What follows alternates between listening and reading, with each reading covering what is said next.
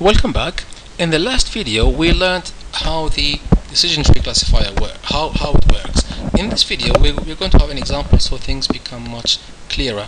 Remember that the decision tree classifier is a frequency table based classifier, and the way it works is using one predictor at a time we try to build a tree and split according to a certain criteria, and the criteria is that we want the variable or the attribute that gives us the highest information gain. We mentioned the use of the entropy, how to calculate it, and if things are evenly divided then entropy is 1, that's maximized. If things are all homogeneous, i.e.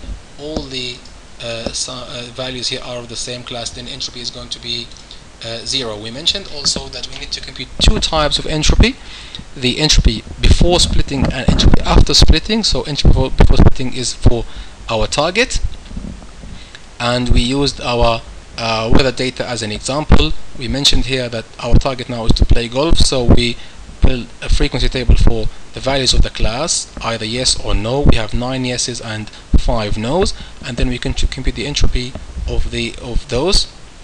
The summation of minus pi log to base 2 pi. We mentioned that we have the minus there because we have log to base 2 now of the probability, and probability is between 0 and 1. Log to base 2 of a value between 0 and 1 is always negative. Now probability of, for example, yes is 9 over 14, 9 over the whole number, and the probability of no is 5 over 14. We just plug those in, as you can see here, nice and easy, and the result will be 0.94. And then we spoke about the other type of entropy that we need to compute, which is entropy after splitting. So here, if we split using outlook, then we need to compute the entropy for the probability of each value of the outlook times the entropy of the different values according to the class for the outlook. We mentioned that we need to use the probabilities now for the rows because we're concerned about the rows, not the columns, if you remember from the naive Bayes classifier. Now we are concerned about the rows because we want to split according to the values of these categories. Sunny, we have 3 yeses, 2 no's, so probability here is 3 over 5, here 2 over 5, the sum of this row. Overcast 4 over 4 and 0 over 4.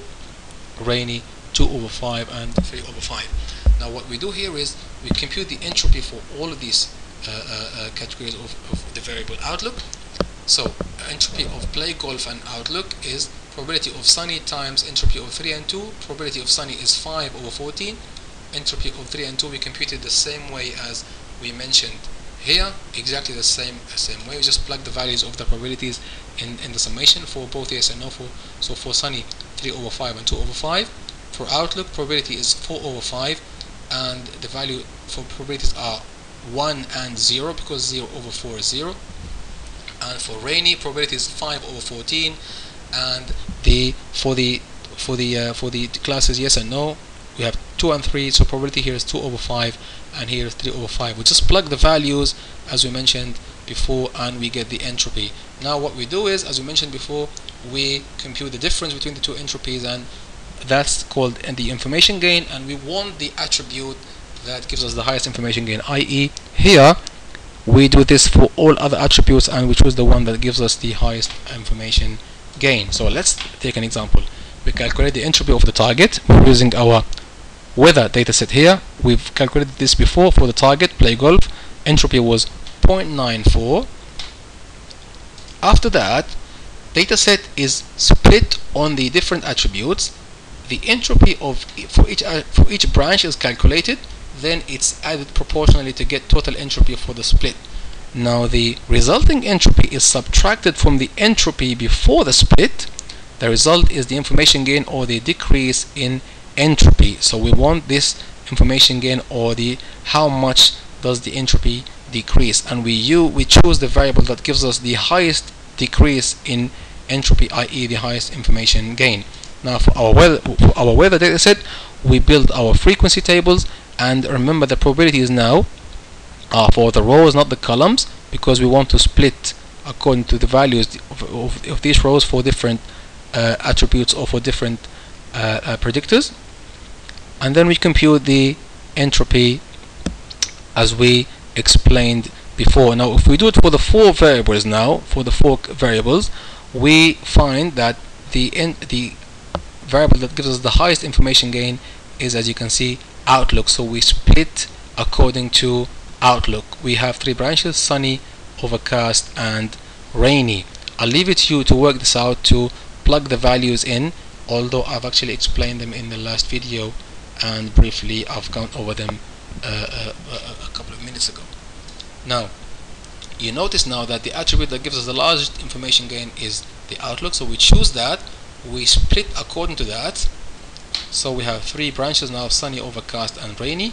Now for overcast, we only have yeses. If you go back to the data set, you can notice even that for when the outlook is overcast, we only have yeses. There's no no for overcast equals yes, and therefore the entropy there will be 0, so we don't branch any further when outlook is overcast. But for the other two branches, for the sunny and rainy, we need to split further because the entropy is not 0. So here we repeat the same thing we did before. We split according to either now temperature, humidity, or windy, and we choose the one that gives us the highest information gain, as we did in the last couple of steps, and we end up with our decision tree like that. That's our root node, and these are our leaf nodes. Now the ID3 algorithm is run recursively, so the same process is repeated until we are satisfied, until we end up with all leaf nodes where the entropy is 0. Now this seems to be too much, but this is the basic idea of the decision tree. By too much I mean that so if our data is too big, or we have too many variables, then that becomes too much for our classifier. We'll come to, maybe we can later in one of the coming videos we can explain a way of how to deal with this. The ID3 algorithm is run recursively on the non-leaf branches until all data is classified. So we mentioned that we just recursively run the same idea by calculating the entropy before and after the split and choosing the variable that gives us the highest information gain. One more thing I wanted to mention here is that for a decision tree, it can be easily transformed into a set of rules by mapping from the root node to the leaf nodes one by one. So for example, here we have outlook, sunny, windy. What we can do is that rule 1, if outlook is sunny, and so this is a logical and windy is false, then always play is yes. If outlook is sunny and windy is true, then play always no. Yes, so these are just transforming this into a set of decision rules. If outlook is overcast, then always play always is yes. If outlook is rainy and humidity is high, then play is no. Outlook is rainy, humidity is normal, then play is yes, as you can see.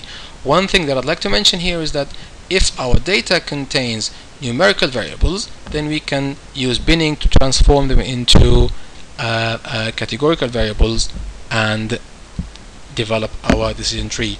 In order for you to, if you don't know how to convert numerical to categorical or categorical to numerical variables, then please watch my data exploration and analysis tutorial. In there I explain various techniques of how to do this. I'm going to stop here. Thank you very much for watching, and I'll see you in my next video.